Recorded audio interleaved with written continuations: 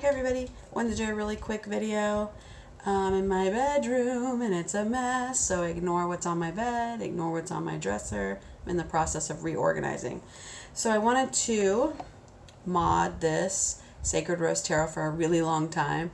I've just been afraid to do it because I love it and I don't want to mess it up. But at the same time, I don't use it that much because I want it to be a little bit smaller so that I can shuffle it better and handle it better. It's just hard for me to handle. So I took the plunge. I have my little paper cutter here and my little hole, not hole, but like corner rounder. This is the ink I'm going to use to do it. I think it goes there with that rose very well. And I did one card. I did the King of Cups. I'm going to show you the size difference. What? Let me show you on this way because it's quite a bit different in size. So I'm excited. I'm very excited. And then once I edge it, you probably won't be able to see it on here. Stamps. I use stamps. It's way easier than marker. This is Archival Ink by Ranger. Acid free. So stamps are easy. Just boonk. Looks great since it's kind of been cut a little rough because, you know, my cutter's not super sharp. I'll probably go over this a couple of times with the ink. And what's good about these inks, they don't come off. Like sometimes I've had decks where I've used Sharpie and it comes off all over my hands. And it does it all the time. Like every time I use the deck, it doesn't matter how many years go by. Alright, so there, that card is done. Looks amazing. So yeah, and then you just let it dry. And also the good thing about ink pads, you don't get any overage. You don't have to hold the card a certain way, just straight up and down. It's amazing. So I don't know that I can show you how to cut one on camera. Basically, you lift up this little deal, put the card. So you're going to line the bottom card. I got this at the dollar store. I mean, come on guys, great. You line up the card here so it's perfectly straight. You align it here to how much you want to cut off. So let me try to do it here.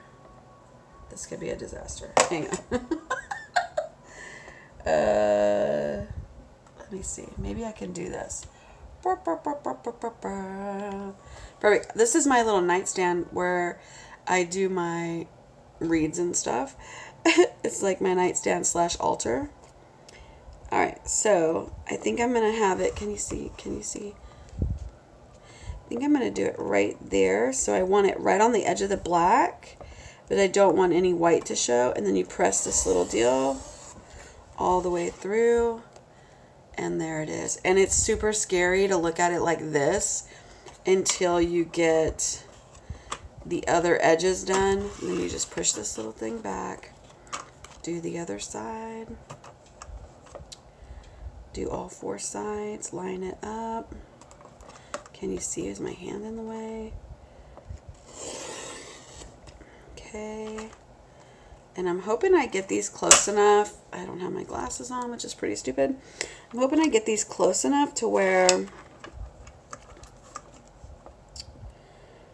it will not be a big size issue and they'll go in the deck perfectly.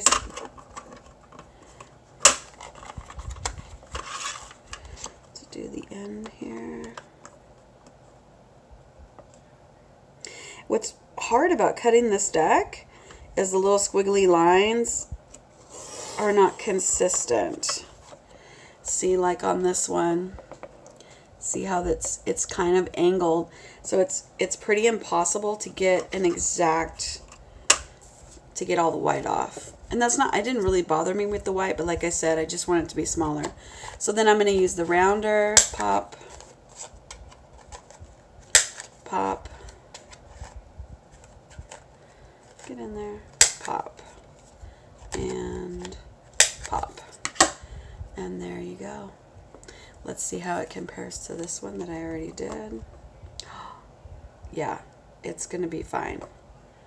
I'm super stoked. Let me go ahead and ink this bad boy.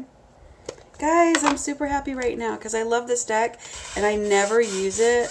I've done some Facebook Lives with it, doing yes or no, where I just do shuffle card over card. But I would love to actually be able to shuffle this a little bit better.